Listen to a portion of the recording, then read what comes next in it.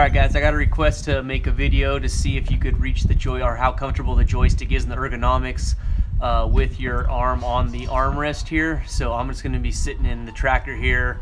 It's not running right now, but just to show you the ergonomics of the cab.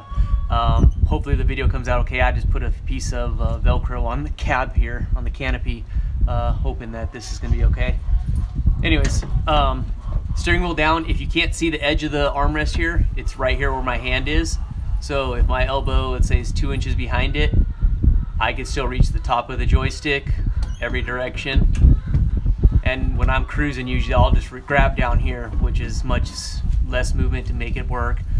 You kind of relax a little bit more even. I'm 5'7", so you taller people, you know, it'd be much easier to reach this even. And like I said, I still have plenty of room. Let me see where the seat is. Okay, so this is with the seat full forward here. I mean, I'm almost on the joystick at that point. It's almost, you know, my arm's at the back of the armrest at this point. Like again, once again, I'm 5'7", and my knees are into the console here. So you'd have to be pretty short to need it this tight. And all the way back, tip of my elbow on there, I could barely reach it. So probably somebody maybe in the 6'2" range, you'd probably still be reaching it okay, I would assume, before you're getting too cramped up in here. I probably have the seat about halfway, but I have really long legs for my height, so I kind of drive long-legged. So you know, my upper torso and stuff's a little bit shorter.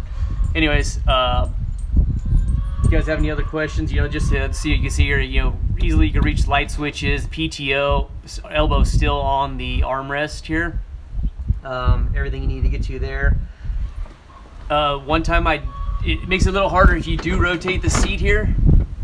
You know, it pushes you that much further back.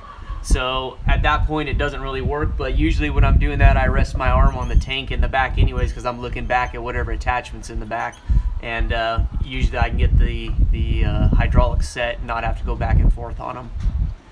So if you guys got any other questions about anything on this, send me a comment, and usually I get to it in a day or so. Talk to you soon. Bye.